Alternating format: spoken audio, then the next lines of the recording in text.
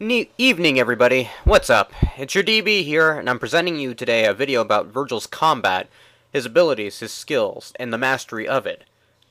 I won't be talking much during this little short segmented playthrough, because I want to show you the fundamentals of what you may expect in Vergil's downfall for DMC.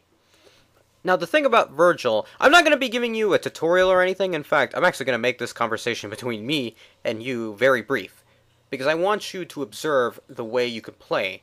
Vergil does have, of course, his fundamental differences. He carries fewer weapons. He's a power-based character. He is covered in both close and far range. And more than one weapon can be used at a time.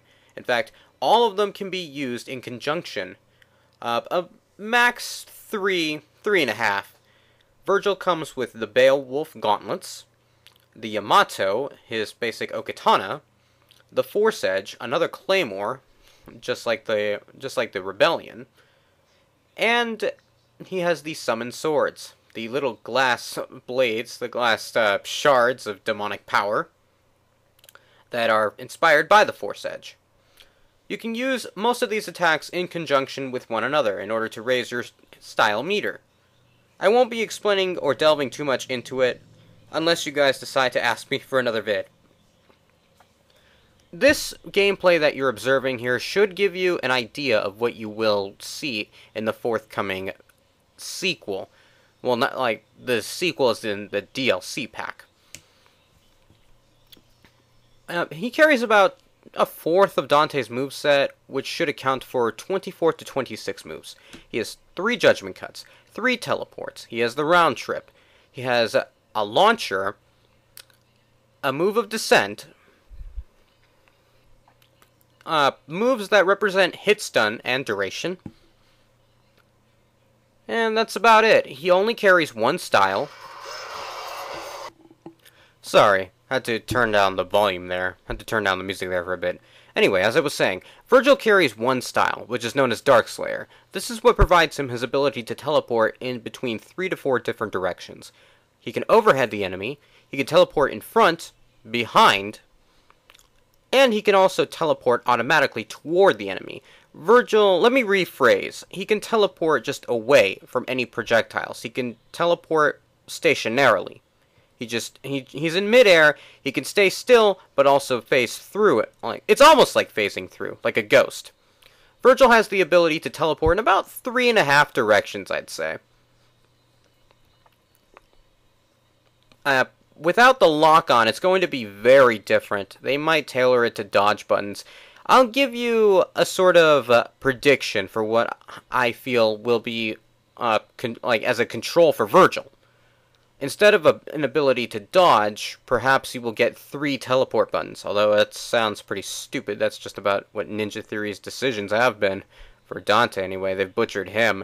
Now, the thing is, I sounded like a childish brat when I was playing the game, the main campaign originally. But Vergil is my favorite character of the series. And no, I haven't taken that kindly to Nero just because of his use of the Yamato. If anything, I still miss Vergil.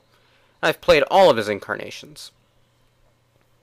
Now, for the Downfall pack, I am very concerned about what I have seen in the trailers. As with his older brother, or younger brother, I'm sorry, he is very sluggish. The frame cap may attest to that.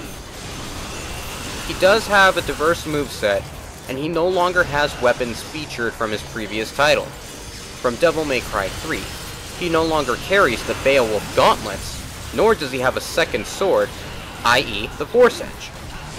Which means that he will simply have an elaboration of moves for his existing weapons.